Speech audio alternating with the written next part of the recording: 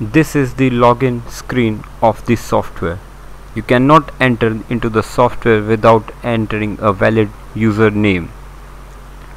Enter your username, password, role, and if you are a doctor you can select your department and log in into the software. This is the main screen of the software. Here you can see new patient, old patient, treatment, IPD, investigation, details, billing, admin and log off button. Now let us select new patient. In the new patient you can enter the name of patient, the gender of the patient, age, contact address and department and doctor he want to consult. The patient ID and the OPD ID is automatically generating numbers according to the software. Now the old patient department. Here you can select any patient ID and continue his treatment or assign him to a new treatment.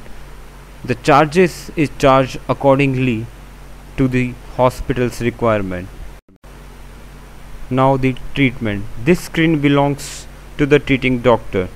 The doctor can select any patient ID, its OPD number and fill in the necessary details like complaint, history of the patient, diagnosis of the patient, and he can assign medicine to be taken. The medicine can be given like number of days and dosage like number of times in the day that medicine should be taken. All this can be printed through a report and given to the patient within the software. Now let's move to the IPD. Here you can admit or discharge a patient. You can select the patient ID of the patient and enter the necessary detail and admit him to a ward and a bed.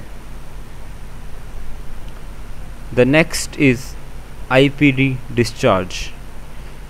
Here you can select any admitted patient, see his necessary information like in which ward he is and on which bed he is, and you can fill the charges accordingly and discharge the patient. Now the details. This is the most important section of this software. Here we can generate any kind of report like OPD report, IPD report, IPD summary and OPD summary. Let us see now the OPD report.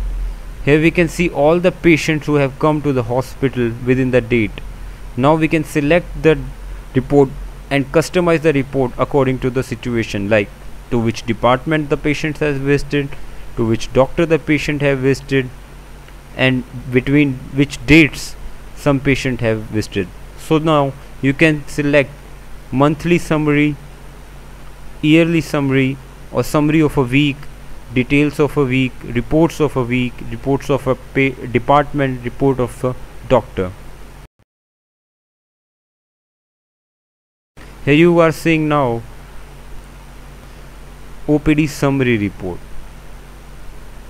You can see the whole year's summary report, how many new patients and old patients have came. You can export these reports into PDF, Word or Excel formats so that you can print it and you can save accordingly. Similarly, you can see the IPD reports and IPD details. The admin section. The administrator can enter any new user to the software or edit any patient's detail accordingly.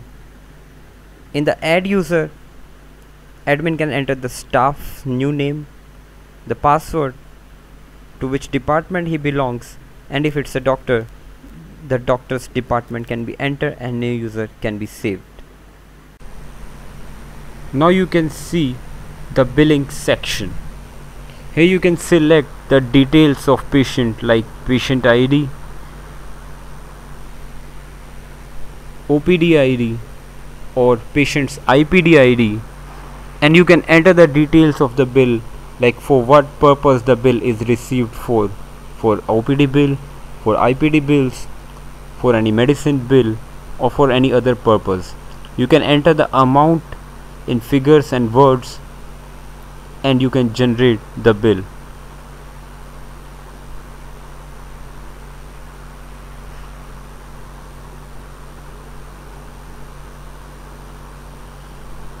You can also save and print the bill, so that you can save the bill and give it to the patient after printing it.